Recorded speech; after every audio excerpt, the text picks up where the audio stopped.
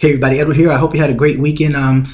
Basically, I just want to let you know what went on this weekend in terms of real estate and working your neighborhood, farming, so to speak. I went out into the neighborhood with one of my agents on my team. We basically went through the neighborhood looking for FISBOs and people looking to rent their homes.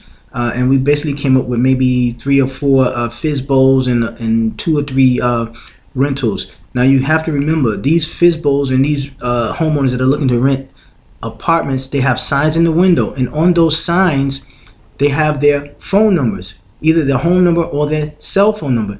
And guess what? They want you to call them. Now is the time that you should really be stepping up your game in terms of farming, in terms of being out on the street, meeting people, talking to people. Again, this is about relationships. It's not about the sell. People do business with people they know, like, and trust. The worst thing you can do to a homeowner is walk up to a homeowner and ask them point blank, do you want to sell?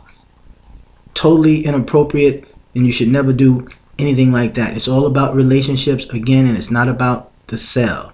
And when you get the homeowners or phone number, they're basically saying, hey, call me. I want to rent my apartment. Can you rent it for me? The FISBO, they're trying to sell their home. You can always call the FISBO or knock on the door and talk to the FISBO about what they're asking in terms of price for the home, and work out something in terms of you having buyers for the home.